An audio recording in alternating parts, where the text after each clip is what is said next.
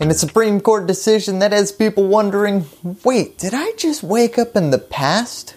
We just found out that Trump has to turn over his tax returns to New York State prosecutors. Trump might be getting the old Al Capone treatment. Forget high crimes and misdemeanors, we'll get him on taxes. Now before we get into today, I want to give you guys a little context, because the real landmark case here happened almost 2 years ago. Last July, the Supreme Court ruled that the president couldn't use his office to protect his tax returns. Now that didn't mean he had to turn them over at the time, it just meant that he had to get a better argument. To quote that 2019 decision, a president may avail himself of the same protections available to every other citizen, including the right to challenge the subpoena on any grounds permitted by state law, which usually include bad faith and undue burden or breadth. Now, if we all know something about Trump, it is that he's not the type of guy to shy away from a good old-fashioned court battle. He gathered his legal team to write a whole new list of subpoena blocking arguments. Alright, so I can't use my position as president to immunize myself, but I can still fight this using the same tools available to every other citizen. If this is an inherently bad faith or overzealous investigation, I can fight it. Specifically, in today's arguments, Trump was alleging that this tax subpoena was overbroad and was issued in bad faith. So first, let's focus on that overbroad argument.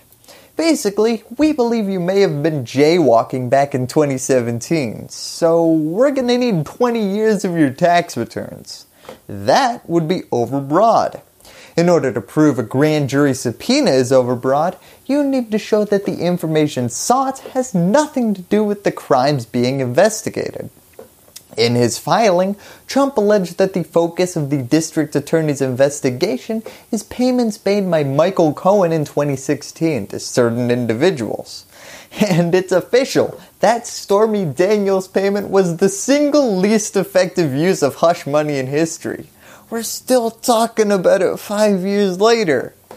So subpoenaing 8 years of tax returns because of those sketchy campaign transactions seems like quite the overreach, right? Well, here's the rub. Grand juries are a bit strange. It's not a trial. We're not figuring out whether a party is guilty or not right now. Instead, it's like prosecutorial Shark Tank. The attorneys general bring their potential charges and evidence to the jury, and then the jury votes on whether to accuse someone of committing that crime. Hello jury, my pitch today is election finance violations. What I'm going to need from you is a buy-in of 8 years of tax information. If you think that's reasonable, vote so I can subpoena it.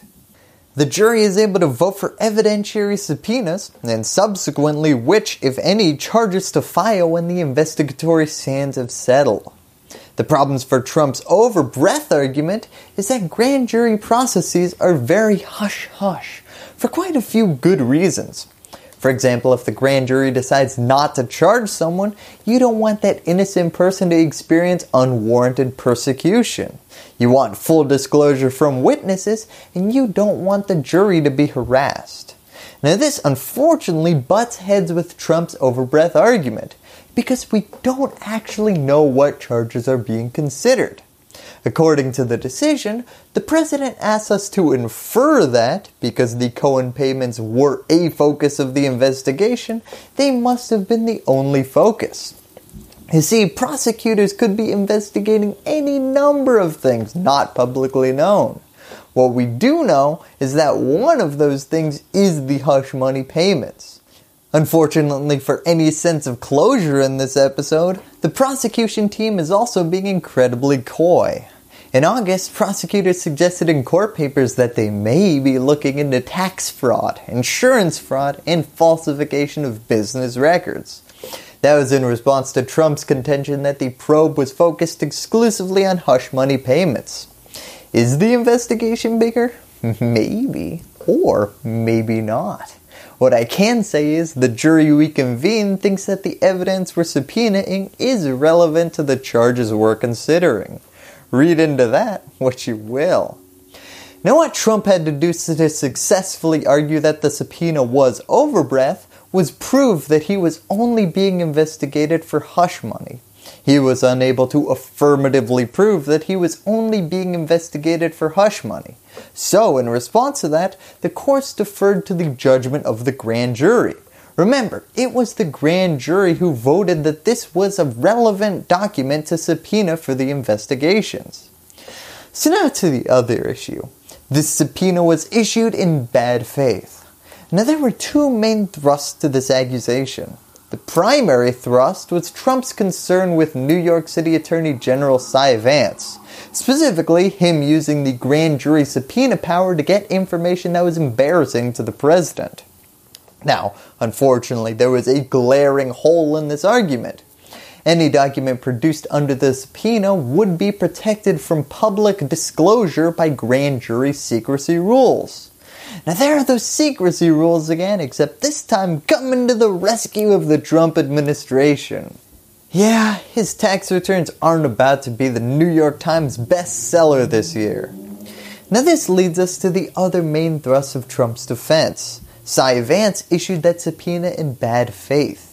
Years ago, AG Vance successfully subpoenaed financial information from the Trump Organization as part of this investigation. Trump refused to turn over his personal tax returns as a part of that subpoenaed information. Now Trump argues that Cy just got so angry about that he did a spite subpoena. Now this story plays out two different ways depending on who you're asking. This decision succinctly laid out both stories, starting with Trump. AG Vance misinterpreted the Trump Organization subpoena to cover the president's tax returns. He then decided not to defend his interpretation in court and just kinda stewed in anger for a bit. Finally, he issued this new subpoena. Now the plausible alternative explanation is Cy's story, and he argues that he agreed that the original subpoena did not clearly call for the documents needed in the grand jury investigation, so a new subpoena was issued that clearly called for them. Now unfortunately for Trump, he was unable to provide any evidence that this was a grudge subpoena as opposed to a clarification subpoena, designed to explicitly ask for information that had only previously been implicitly asked for.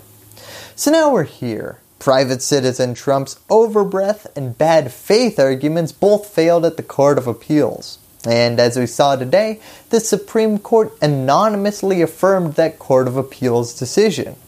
What that means is that now Trump's personal tax information will be turned over to investigators, who will now begin the process of shark tanking their different charges to a grand jury to see if any stick. Until we figure out what those charges will be, thank you, and that's all I have to say about that. Hello YouTube! First, I'd like to thank my patrons for helping me put out my videos. If you want to support independent, nonpartisan news looking into the overlooked, join this growing list of exceptional individuals by clicking on that link in the description. Also remember to ring that bell and click subscribe so that freedom will continue to ring. And give me a thumbs up if you like what you saw. Lastly, as always, thank you for watching.